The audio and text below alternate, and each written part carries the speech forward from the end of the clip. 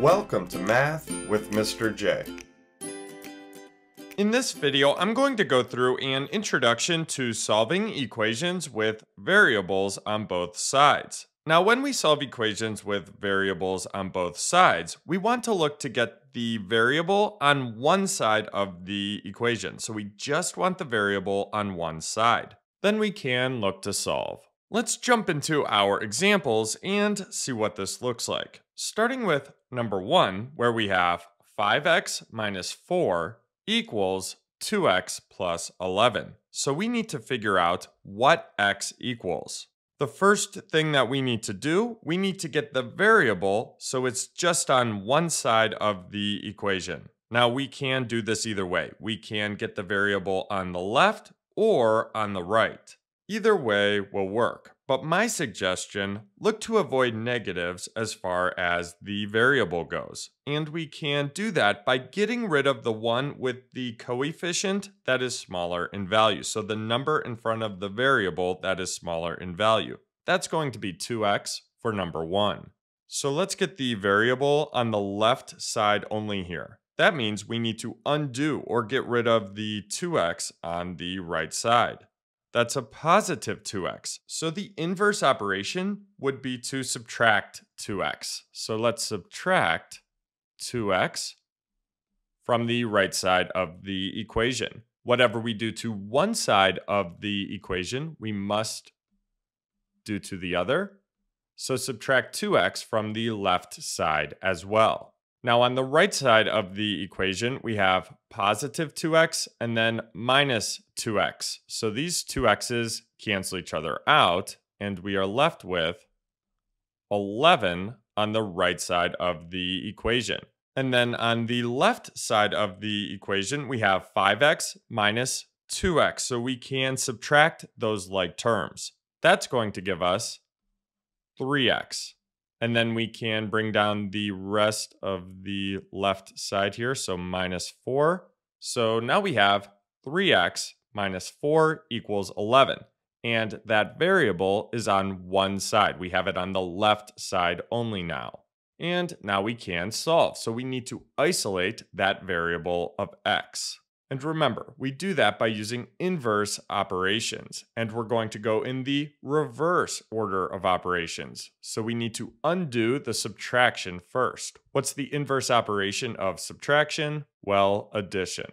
So let's add 4 to the left side of the equation. Whatever we do to one side, we must do to the other, so add 4 to the right side as well. Now on the left side, we are subtracting 4 and adding 4. So these 4's cancel each other out. We now have 3x equals, and then on the right side, 11 plus 4 gives us 15. So we have 3x equals 15. 3 times x equals 15. So we need to isolate that variable of x. So what's the inverse operation of multiplication? Well, division. So divide the left side by 3. Whatever we do to one side of the equation, we must do to the other, so divide the right side by 3 as well. Now on the left side, we are multiplying by 3 and dividing by 3, so these 3's cancel each other out. X is now isolated, so we have x equals, and then on the right side, 15 divided by 3 gives us 5. So x equals 5. That's our solution. Now let's check that solution by plugging it in for x and seeing if it works. So let's come to the side here. We have 5 times 5 minus 4 equals 2 times 5 plus 11. Let's work through the left side first. So we have 5 times 5, which is 25. 25 minus 4 gives us 21. Now on the right side, we have 2 times 5, which is 10, and 10 plus 11 is 21 as well.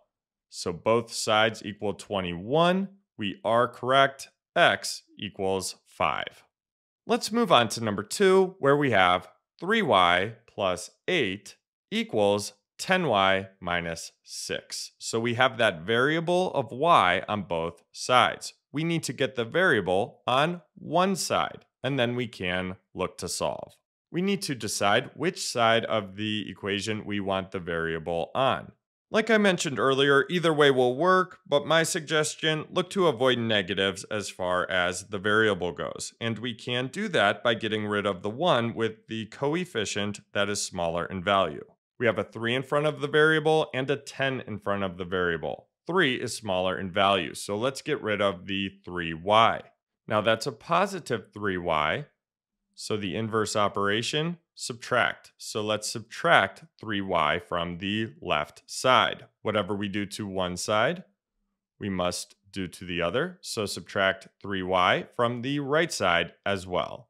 On the left side of the equation, we have a positive 3y minus 3y. So these 3y's cancel each other out. We now have 8 equals, and then on the right side, we can subtract those like terms. So 10y minus 3y gives us 7y. And then we can bring down the rest of the right side, so minus 6. And now we have 8 on the left side of the equation equals 7y minus 6, which is on the right side of the equation. So we need to isolate that variable of y. So we need to undo the subtraction first. The inverse operation is addition, so add 6 to the right side of the equation. That means we need to add 6 to the left side as well. Now on the right side of the equation, we are subtracting 6 and adding 6. So these 6's cancel each other out. And now we have 7y equals, and then on the left side, 8 plus 6 gives us 14. So now we have 7y on the right side of the equation equals 14 on the left side. So we have 7 times y equals 14. We need the inverse operation. The inverse operation of multiplication is division, so divide the right side by 7. That means we need to divide the left side by 7 as well. Now on the right side, we are multiplying by 7 and dividing by 7, so these 7's cancel each other out. Y is now isolated, so we have y equals, and then on the left side, 14 divided by 7 gives us 2. So y equals 2. That's our solution. Now let's check that by plugging it in for y and seeing if it works. So we have 3 times 2 plus 8 equals 10 times 2 minus 6.